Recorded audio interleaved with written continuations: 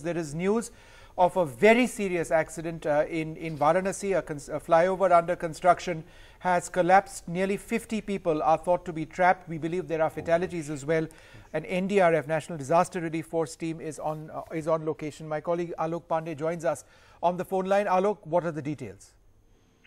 Well, at the moment, the details are that this is an under construction road overbridge, or a flyover, if you can call it that, near the Varanasi Cant railway station. The Cant railway station is Varanasi's biggest railway station, and this ROB has been under construction for a long time, at least for the last 2 years, is what I remember. Could be more. Today, two base pillars, the pillars on which you erect the flyover or the road, yes, they have collapsed, and this is close to the railway station. It's a very busy area, and because of that, what has happened is that the pillars have collapsed, and the concrete above it has come crashing down, and it has many vehicles, we believe, are trapped below. The news agency ANI has said that there are 12 casualties, but at the moment we don't have confirmation from a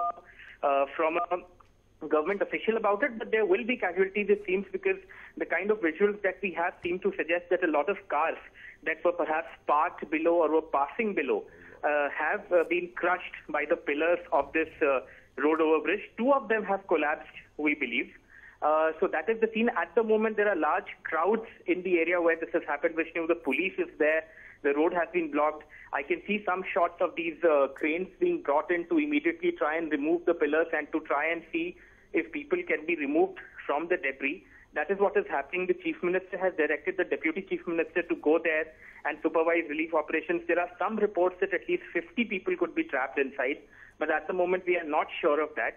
So like I said, we don't know the death toll, but it's a serious accident. This was a huge ROB that was being built for the last 2 or 3 years there, and what has happened is that two pillars of it have come crashing down, and a lot of vehicles are trapped inside. Like I said, some reports that there are casualties, but I cannot confirm that right now. But from the looks of it, it does seem to be an extremely serious incident.